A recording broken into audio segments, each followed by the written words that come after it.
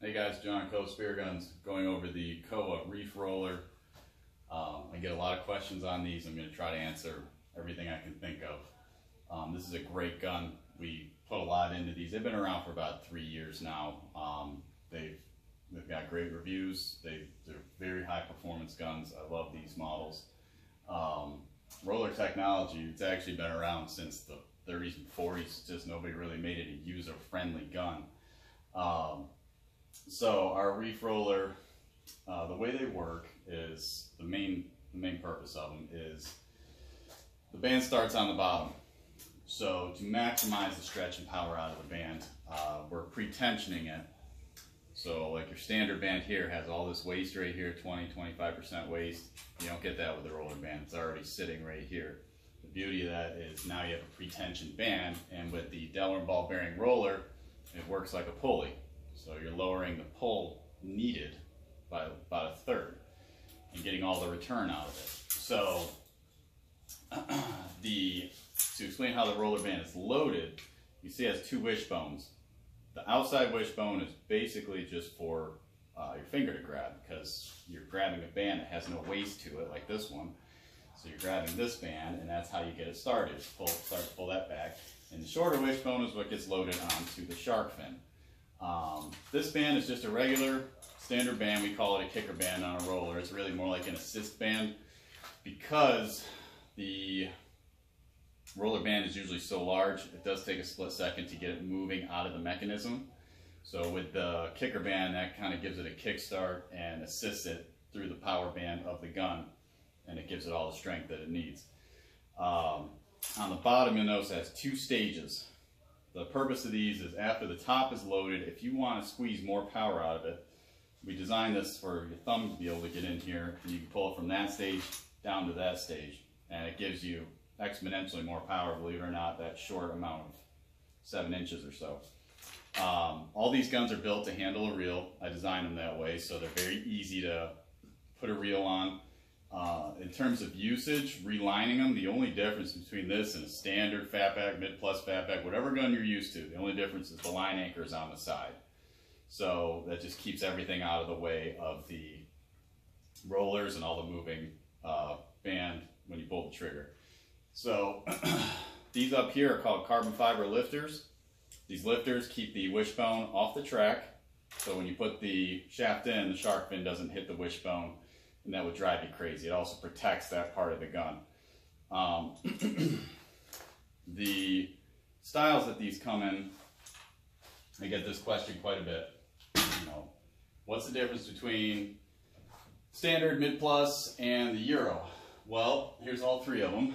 The Euro is rear handle placement, rear trigger placement, and it also utilizes a reverse trigger mech.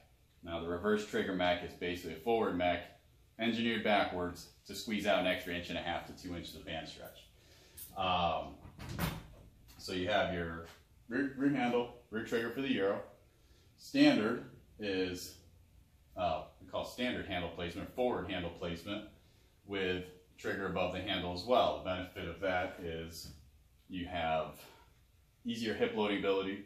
You have to sacrifice some stock, but it makes it easier to hip load by pushing it away from your hip, just like a standard fatback. The Euro, the benefit is, with that rear trigger placement, is utilizing all that stock to get the power out of it, so you get more power out of a smaller package. The trade-off is it's a chest loader. So if you're not accustomed to chest loading, it's going to be hard. It takes some time to get used to, but it's worth the benefit if you take the time to learn it. The mid-plus is the best of both worlds.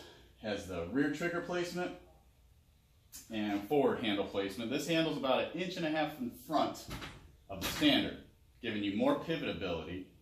Now, it's not quite a traditional mid-handle, which the traditional old mid-handles had about a 17-inch distance to the remote trigger, which is in here.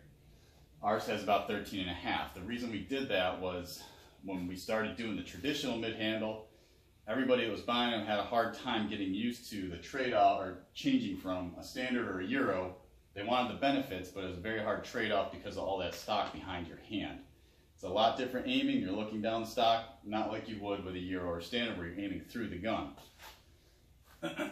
So It's not like a traditional mid-handed. We put the handle in the best place we could find, which was just enough forward to get the benefit, but to still be able to aim through the gun. Now spare shafts can be mounted on the standard and the mid plus for you guys that like to free shaft. And same with the Battle Axe free shafting line system, where you go from free shaft to line shaft. That can be put on these two. You can even put on the Euro as well, but most people don't free shaft with the Euros. Sizes. Respectively, they come in 3 sizes. The Euro, 90, 100, 110. These two, 44, 48, 52. That's the same for 90, 100, 110 in the Euro. We just have to call it centimeters in the Euro. So a 90 centimeters, 44, 100 is a 48, and the 110 is a 52. Now, for the standard and mid plus, we also make this little hole monster here, the 34.